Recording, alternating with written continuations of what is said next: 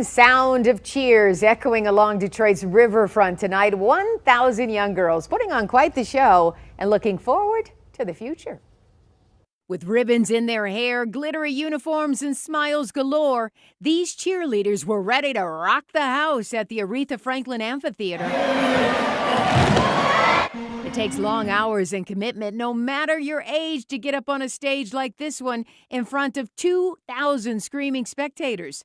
Thanks to the nonprofit Sound Mind, Sound Body, 1,000 cheerleaders were able to take part in tonight's camp. Cheer teaches you so much about sisterhood, womanhood, and it just teaches you a lot, like sets your values for life. Overall, it's just a great experience.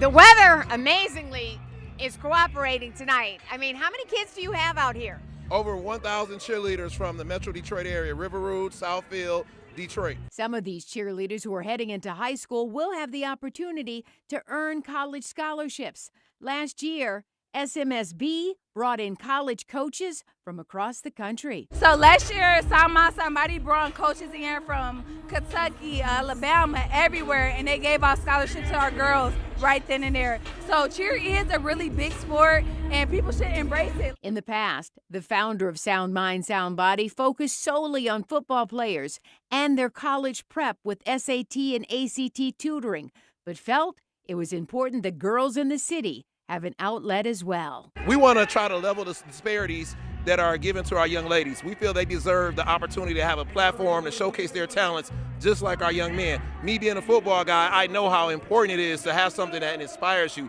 And this environment here is inspiring to young ladies. Tonight, coaches who took their teams to nationals were presented plaques from Council President Mary Sheffield's office and the Detroit City Caucus. Sadly, this year we reported on 9-year-old Monet Pace of Sound Mind, Sound Body collapsing and dying after cheerleading practice. Her coach was here tonight. We're remembering her today. We have a banner. Our girls always have some type of symbol dedicated to her, and I wish she could be here, but it's such a blessing to be able to see the girls move forward.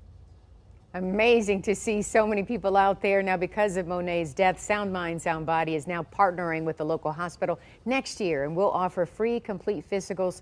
So in the future, no underlying health problems go undetected in those girls. Good to see them and her.